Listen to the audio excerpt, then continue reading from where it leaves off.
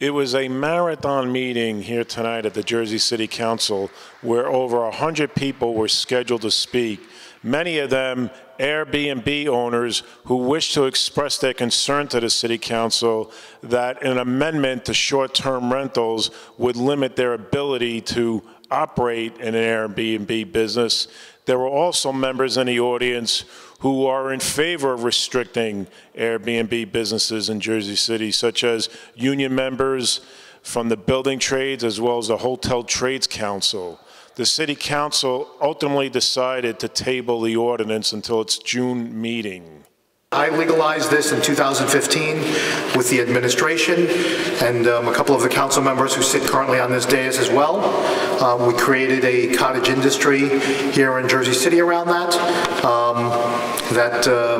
A lot of people who are here created their livelihood around this cottage industry, and for that, wanting to take a little bit of time to deliberate and be able to see what the impacts are here.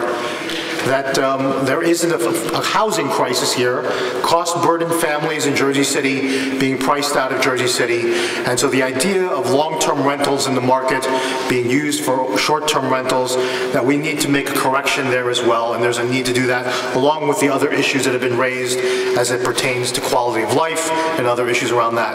But for me, the overriding issue still being the idea of long-term rentals being taken out of the market for short-term rentals.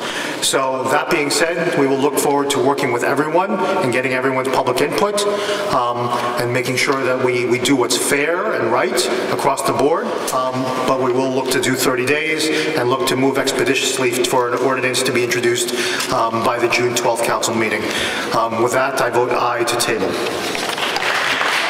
Also speaking here this evening were members of the Jersey City Education Association, some of whom received notices just this week from the Board of Education that their teaching jobs will not be renewed in September because of drastic educational cuts on the state level. The president of the Jersey City Education Association, Ron Greco, also spoke before the council, telling them that one major source to help plug the budget gap for the BOE would be to go after tax abatements that the city has been giving to big developers over the last 20 years.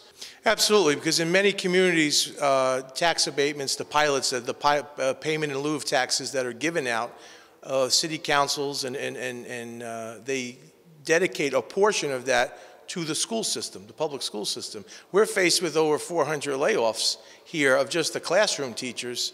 We haven't even touched the teacher aides and the secretaries yet. So there's a crisis here. Whether the mayor wants to acknowledge it or the city council wants to acknowledge it. You know, council member was just out in the hall telling parents, you're in the wrong forum, you need to go to the Board of Ed. These people are as much responsible as the Board of Ed in funding the schools here. This is a public school system. They need to fund it properly. Mark Bucinich reporting in Jersey City for Hudson County View, the eye of the community.